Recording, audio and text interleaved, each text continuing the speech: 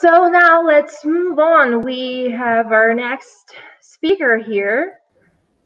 Hello, Luis. How are you? Hello. I'm happy to introduce to everybody Luis Cunha, who will speak about soil biodiversity signatures in human-made landscapes.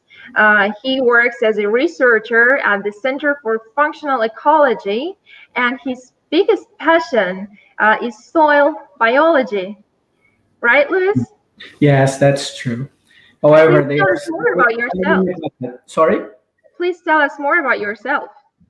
So I'm a researcher at University of Coimbra in Portugal, but I've been working in Amazonia for the last, 4 or 5 years. I was really intrigued by a conversation with a colleague there in a symposium, and he told me about the ecosystem that you can find in archaeological sites, which actually reflects the interaction between humans and the environment. And I was really intrigued by that. So we developed a project, we went there, and we tried to map the biodiversity in these places and compare that to the background, pristine, vigorous forest. And we found some really interesting results that can change how we actually perceive the forest. So I would like to talk about that in my talk. Wow. Wow. Well, we are very excited, and the stage is yours. Please tell us more. Thank you. Let me bring the presentation up.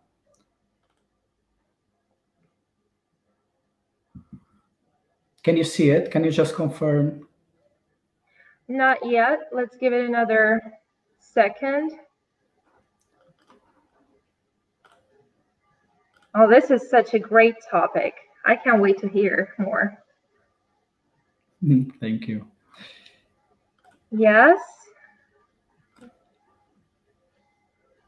It's good. We can see it. Okay, perfect. Thank you, Olga, for the introduction. And as I said, in this talk, I'll be talking a little bit about Amazonian soil biodiversity. So my passion, as said, is highly focused on the animals that live below ground and the complexity of the interactions between them and the functions that they actually develop in the soil. So I'll talk a lot about soil today, but also the fauna. And I'll focus on this mega diverse biome that I suppose everyone knows, or at least triggers some curiosity about the Amazon.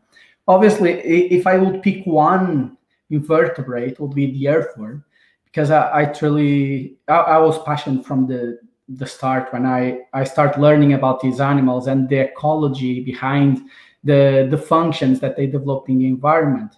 So I need to start by basically giving you this concept of the anthropogenic ecosystem, which is basically the ecosystem that is highly manipulated by the human action. So humans are the driving force of the system. They manipulate the biology, they manipulate the chemical, the physical structure for instance, in the soil. And obviously they impose pressure on the environment, not always seen as negative, because a city is considered also an anthropogenic system. So it's a system that was generated by human action. But in my talk, we are going to focus on historical anthropogenic ecosystems. So, and I'm going to start by introduce you to this this definition that prevailed for the 20th century, mostly until the 70s, maybe, about the counterfeit paradise, where Amazonia, the Amazon, was seen as this pristine forest, beautiful, mega diverse, but actually it was a counterfeit paradise because human life, or better, the communities living there, couldn't achieve complexity because they would keep fighting for their survival. So this is a highly weathered environment, not the best soil to cultivate. And the idea was that human complexity could never arise properly under this environment. However, these views start to get a bit rejected with more findings. And actually what we now know, and there is so much evidence about this, is that actually humans, and in particular before Europeans arrived to Amazonia, they developed a relationship with the environment that allow them to what was defined as domesticate the landscape. So they build their own ecosystem, and rather than actually looking at this as as a pristine forest, it should be seen as a cultural parkland. This was defined in 2000, so not long ago, that we are actually reframing the perspective about the Amazon. Okay, and just to actually give you some details about what I mean, this is some numbers about the pre-Columbian times. So how many people were actually living in the Amazon, and now it's estimated that there was maybe between 8 million, which is a lower estimate, up to 50 million, which I think is a speculative number. But this means, and you can see here, for instance, along the river basins, you can see the black dots are archaeological sites. So this is evidence that humans were there. Well, they were everywhere. You can see, and obviously I'm going to talk about a very specific anthropogenic ecosystem, because there are several. But this to say that if humans were there and they were everywhere, they were interacting with the environment, and probably they were changing the environment to their use and as a general impact. So here you can also see that, and there is more evidence about plants. So crop domestication centers were actually the crops that we know today, like manioc, they were also overlapping the places that we consider as the domestication and centers of the diversity of the crop, actually really overlap really well with with the human presence along the Amazon. However, keep in mind that there are still these two perspectives. How extent was the impact of humans in Amazonia? And there is still a lot of controversy running. One thing that we can all be sure is that there are patterns that are better explained by human action. So the variability that we see in the forest, in particular in this case, are for plants. How plants are distributed in the forest is clearly explained by interaction of humans, or the presence of humans in the forest. So, and this is one of the big message I bring here today. So if Amazonia and probably other tropical regions in the world, they were culturally transformed by people in the past, obviously these change how we should look at the forest, and how we should look at the ecological gradients, the biodiversity distribution, the function in the ecosystem, and obviously how we do conservation. So I'm bringing you today this. So there are several anthropogenic ecosystems. If you look in Google, you'll find several, actually in South America, different ones that basically result from this interaction between humans and the environment. But today I'm going to focus on what is defined in the literature as the Amazonian dark earth, or in Portuguese, terras pretas de índio. And the ecosystem and the soils in this ecosystem are a result from the human intensification activities for thousands of years. So one of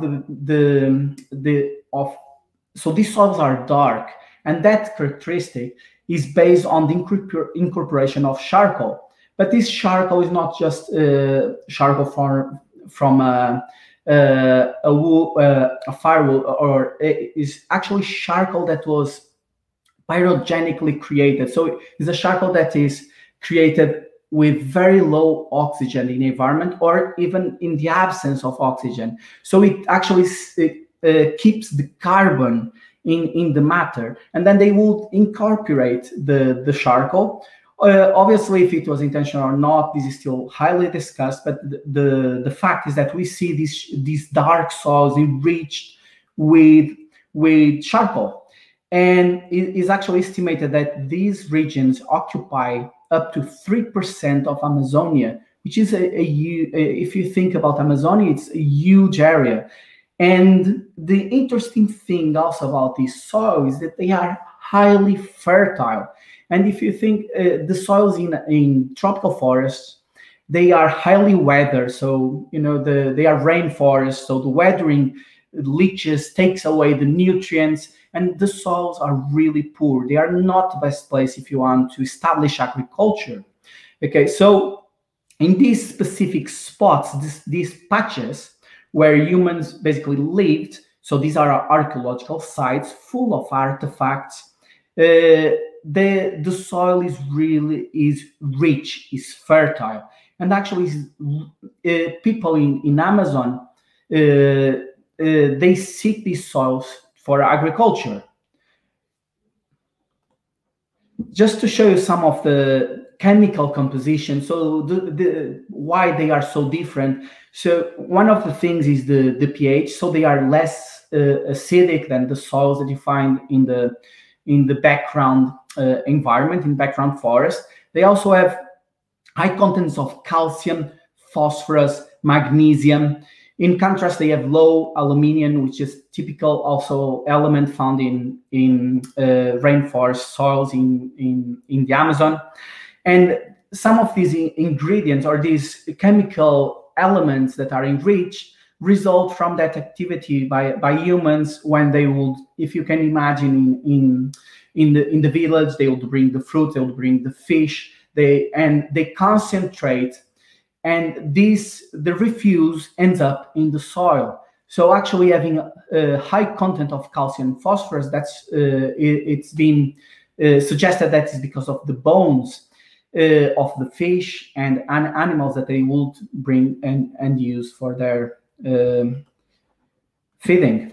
Okay, so these soils, and where my research actually started, is that if these soils are so different, if these islands among the pristine, the megadiverse Amazon are there, they must impose important selective pressures. So they are less acidic, high nutrients, high cation exchange capacity. They have. We knew that there was already a different vegetation fingerprint, and obviously the different land use history, resulting from this transformation or resulting from the interaction between humans and the environment. So, because of the ability of these soils to stock carbon, to go to the charcoal, but not everything is explained by the charcoal, but actually these soils is the environment, the ecosystem here has been proposed as one alternative way for agricultural sustainability in the tropics, potentially not only applicable to tropical soils, but to poor soils. And this has been around for a couple of years. It's not as straightforward as we would imagine, because as you can imagine, the soils that these ADEs, the Amazonian dark earths, they were created for thousands of years. So actually creating the ecosystem is not that straightforward. So you can see here, for instance, a maize cultivation after 2 months. So on the left side, you have on a normal lato soil, so normal tropical soil in the Amazon, and on the right you see the maize with 2 months growth, and it completely exuberant, it's green and is different.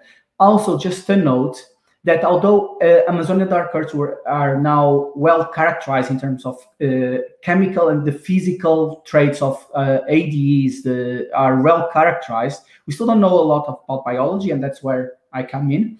But there is also evidence that in other parts of the world, people were also improving soils in a similar way. So we have cases of these dark soils in northern Germany, in Europe, but also in India. And what we actually need is to have maybe a better look into that relationship of soils and humans, and understand how in the past we were actually maybe able to improve fertility of these soils without maybe the need of this conventional chemical fertilization. Okay, so Soils also very important message. Soils should be seen as a living entity. They are not just a matrix, a substrate, inert. They are actually a living complexity. So, and all the animals that live under the soil, which still need a lot of research because we don't know a lot about the biology of each specific group, but what we know is that they provide essential function, essential benefits for humanity, but also for all the other, for nature in general. Also, under your feet lives a huge amount of, you need to dig, you need to put your hands on the dirt, on the soil, and start looking carefully, and you'll see that you can find up to 1,000 individuals, 1,000 animals in 1 square meter. Okay, so, and not talking even about the microorganisms, not talking about visible that you can actually see in naked eye. And it's potentially at least one of the most biodiverse habitats on Earth. And some of these animals are actually really important. They are all important. They all have specific functions. They all interact with different animals in a certain way. However, I like to talk about these ecosystem engineers, and you can think as a true engineer in the soil, digging, creating creating burrows where the water, air can enter. So they move soil around, they move the nutrients, they help to they help to turn the organic matter into, again, nutrients for the plants. So these animals are actively changing the soil in terms of chemical and physical structure. And you can imagine worms or the termites or the ants that are the true engineers. There are several others, but these are the major engineers in the soil. However, for the Amazonian dark earths, there was no information. Okay, so because this environment is so unique among the Amazon forest, we thought that there must be a relationship, or the soil fauna fingerprints should reflect somehow that interaction with humans. Because if the ecosystem imposes this pressure on the environment, there must be a specific biodiversity signature. So one of the first things we actually did was to evaluate biological activity in the soils. And we found out that actually the anthropogenic one, so here you have the ADE, which is the Amazonian dark earth, and REF we consider as the reference soil, so the reference background. And we also have old forests, so old regeneration forests, young forests that go up to 20, 30 years.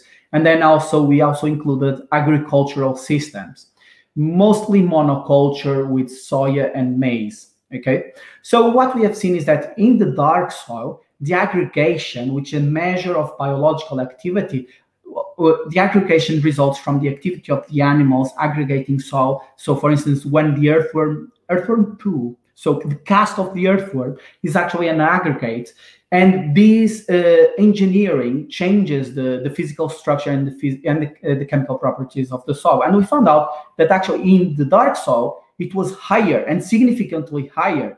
So we hypothesized that actually ecosystem engineers were developing an interesting role in these soils, and we actually suggested a new model of the genesis of the system, where ecosystem engineers will have a highly relevant role. And within this role, we know, for instance, that earthworms are able to both modify the physical and the chemical properties of the soil. And also, interesting, I think this is not a well-known fact about earthworms. Earthworms, they are able to capture carbon from the environment, including CO2, so carbon dioxide from the atmosphere, and they make it into a recalcitrant. So they are actually able to get that carbon to stay in the soil by biomineralizing the carbon into a different form, which is really interesting and not a well-known fact about earthworms. So they can actually increase that carbon stock just by taking carbon from the environment and make it in a stable form. But they also stimulate the microbial life in the environment. They change the soil structure with so-called phenomena of bioturbation, where they move soil, they move the different size particles from the top to the bottom, and bottom to the top. So they are actively changing and making also nutrients available for plants. Okay, so these animals are really engineering the soil, and so then we jump to look at actually the whole biodiversity signature in the soils, and as how could actually the signature reflect this uniqueness of the Amazonian dark earth. So the question is there a unique diversity in the Amazonian dark earth? In this study, which took us 3 years, we evaluated and categorized 673 different morphospecies. Because I say it morphospecies because some of these animals don't have a specialist to actually identify the species, so they lack knowledge, and they lack people that are interested in looking at this. So we had to identify them by morphology. And what we could say is that, in fact, there is a tenacious pre-Columbian footprint. Also, keep in mind that these soils were created before European arrival. So, and then it stopped, and we cannot really ask anyone about how these soils are created. So, but the footprint is still there. We can see that there is really a unique diversity, and 43% of the species in the study are only found in this anthropogenic ecosystem. Okay, so. And we also found that there is a diversity. The biodiversity changes in terms of the age of the forest, and also one of the less or most not unexpected, but certainly something for us to think, is that agriculture, in the way that is done in the Amazon as a monoculture with soy and maize, even if it's on top of these dark earths, it doesn't matter. Actually, what we have seen is that there is an acceleration of the decay on the dark earths, even in comparison with the background normal soil. So we have seen that agriculture is imposing, in the way that is done, is imposing a heavy effect on the soil diversity in Amazonia. Here are, just to give you an idea about how the diversity in the anthropogenic ecosystem compares to the background. So here you see on the red line is the reference sites of the background, and then the black line is the Amazonian dark earth. And interesting, this is not usually when you see the impact of humans, but in this case, it's very interesting because of the characteristics of this ecosystem. The diversity, although they both show unique fingerprints in terms of numbers of species. So here is basically numbers of morphospecies, so morphospecies diversity with the sampling effort. So we sample more, and then you see the increase in the number of morphospecies. What we can say is that the number of morphospecies in both sites is really similar. However, they hold completely different fingerprints, okay? And we still need, because Amazon is such a huge area, what we actually need to do now is to develop more research. We need to go back, increase our number of sites, because what we have seen in old forests, so mature forests, in the Amazonian dark earth, in the dark soil, is that they seem to actually show more, to hold more diversity even than in terms when compared to the background. However, this is just extrapolation, so we need to actually fill this with evidence. So we need to go back and increase the sampling effort. Okay, so main two messages is that, in fact, humans in the Amazon have changed the landscape in a way that became human dependent. And when I mean human dependent, is that these ecosystems, the diversity that you see there, you don't find it, or at least at the same abundance, you don't find it in the background Amazon. So these are actually places that we need to preserve, because not only the human history, the artifacts, all the complexity that can be explained in these places, but also the diversity fingerprints. And also another learning, we can learn so much looking at the history, and in this case learning from the traditional knowledge that the people in the Amazon developed for thousands of years can potentially help us to better understand and better preserve the mega diverse biome. And also, just to finish, there is the TPI network, where basically includes researchers, science communicators that are interested in looking at these anthropogenic ecosystems. And so people from scientists from all the fields looking at the same ecosystem, trying to understand and build layers of evidence to better understand the relationship between humans and the environment. So feel free to visit tpinet.org. There is also a newsletter that you can subscribe. And if you can always drop me an email if you need. I also need to recognize very briefly the people, because that they are the people that actually supported the research. And we have George Brown from Embrapa, Brazil, and Pete Kill from Cardiff Uni. But we are talking about more than 30 people that went to these places and helped us to map the diversity, the biodiversity in the soil. So thank you very much for your attention, and I'll be happy to answer any questions. Thank you very much, Luis. I myself am a big interdisciplinary approach fan, so I love I love the idea of connecting the research of the soil fauna to the history and the human and the human footprint. So I love your message when you said that soils are a living entity. That's yes, not a lot of people think about that, unfortunately. And well, the biota of the soils provide so much to the humanity. So my question is, what can we do to be an asset to sustaining the soil biodiversity? Well, there is so much we can do.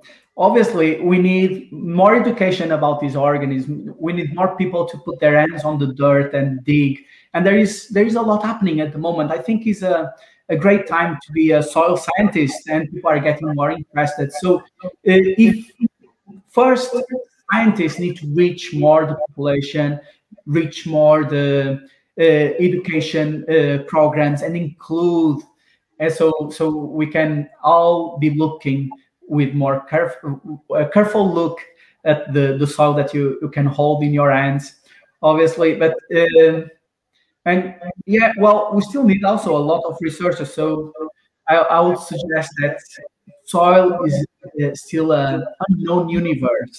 It can be widely explored, and we certainly need that for sure.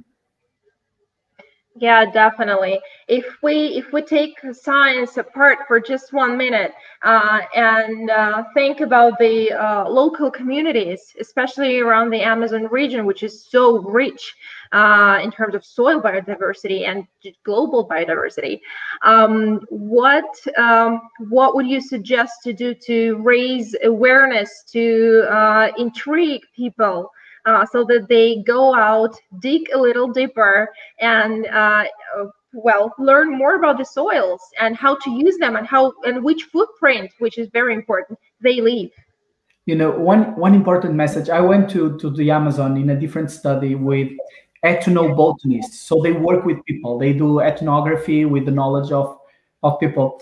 And one important message is actually to elevate what people already know. So they understand, they perceive the environment because they live there. So sometimes it's just to give proper importance to the traditional knowledge, include the people with important roles in the conservation planning.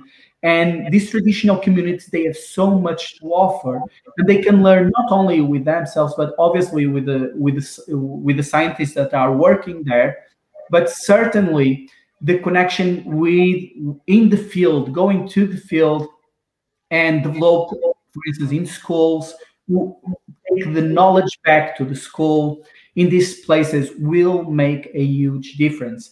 But more important is to talk to people, to overcome the intercultural barrier and give proper value, and have them in the middle of the conversation. I would say that that would be very important for them also to proper value what they have there. So that's for sure one of the pathways that we must explore. Yeah. Yes. Well, great. And we still have a couple of minutes, and I'm sure everybody would love to know what your next research project will be focused on. Maybe have some predictions. No, actually, what we are doing now, and is really interesting. I don't think I have slides here, but so we are trying to learn from what we have seen in the Amazon. And we had a student looking into the ingredients of the Amazonian dark earth and trying to see how much of that could actually replace a conventional fertilization system. And we found that without adding, any fertilizer, we could get the same kind of plant production that you get on the conventional with artificial fertilizer. So now we are trying to understand how that could work as a learning from our knowledge that we took from the Amazon. But in particular, what I'm interested is on the interactions between the fauna in the soil, in the below ground. So, for instance, how earthworms, we know that, and you go to a producer, to an agriculture, a farmer, and you ask what you think about earthworms. Mostly they will say, oh, they are good for the soil. But there is no mechanism that we can say, well, we know of different things, but actually how earthworms communicate with plants. We know that if you have the earthworm in your pot, the plant will grow better.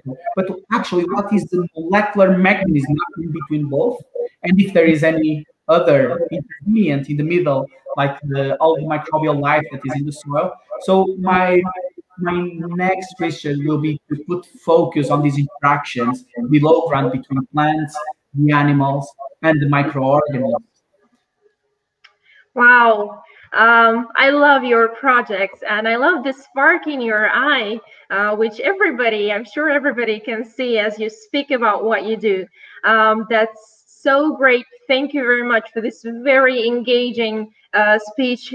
We all will be so excited to see the results of your following projects. And well, hopefully dig the Amazonian soils together with you one day.